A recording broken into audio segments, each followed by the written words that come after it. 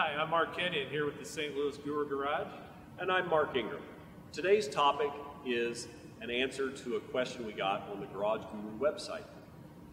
The question comes from Sterling. He wants to know, can you please explain the difference between an HO2 sensor and an air fuel sensor and what their effect on long-term and short-term fuel trim is?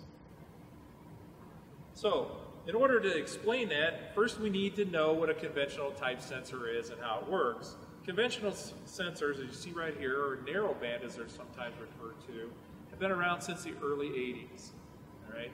The idea behind this sensor is it works in a very tight air-fuel ratio, anywhere from 12 to 1 to as lean as 17 to 1.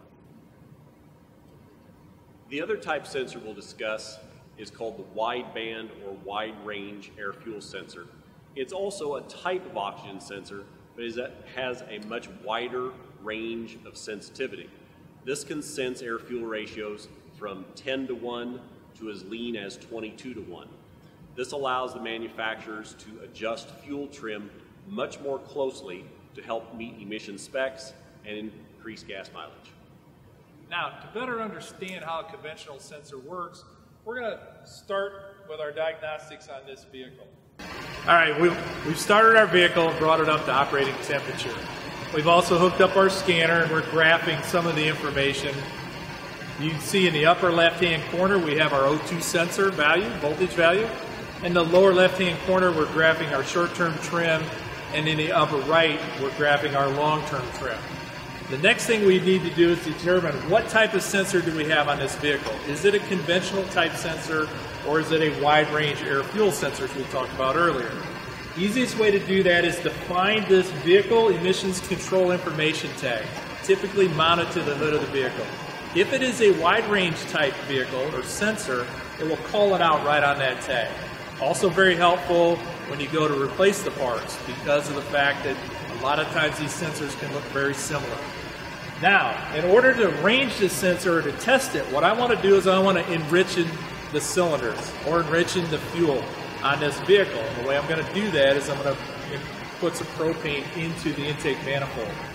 When we open the propane, we'll expect to see that sensor voltage go high, and we'll expect to see the short-term fuel trim go negative.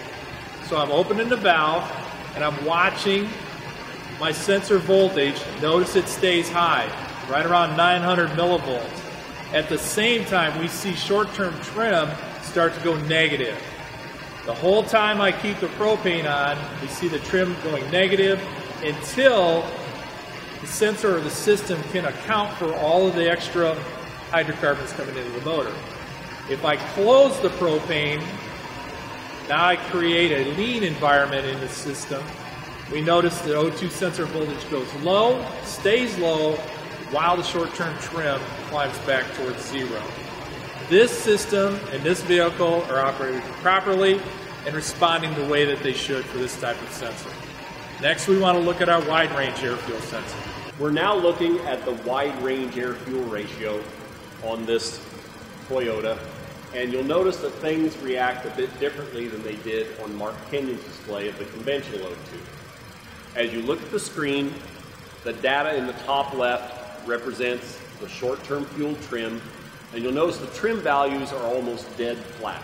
It's a very even, very tightly controlled air-fuel mixture. In the bottom right corner is the air-fuel sensor voltage.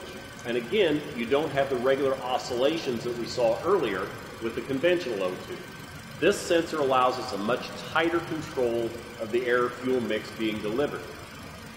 When I richen up the intake by adding some propane, you'll notice that the O2 voltage in the bottom right reacts immediately, so instead of being at the median of 3.3 volts, it drops instantly in reaction to the rich mix. And this is in the opposite direction of what the conventional O2 voltage did.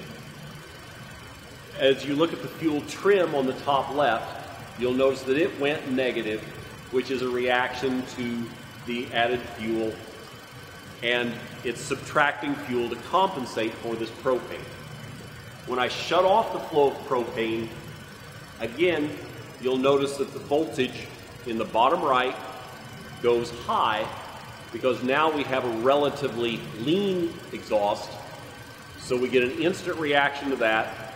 The fuel trim, again, goes high in the top left corner as a reaction, but within a very short period of time, both signals level out, which again illustrates that the wide range air fuel sensor gives us a much tighter control of the air fuel mix being delivered.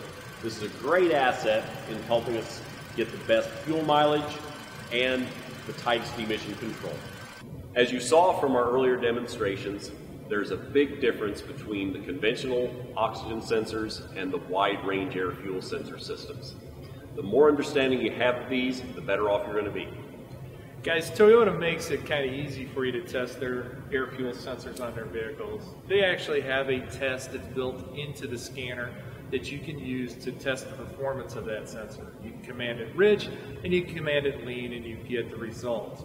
Not all manufacturers are that nice or that kind to you. Most, after you diagnose the circuit, will tell you to replace with a known good part.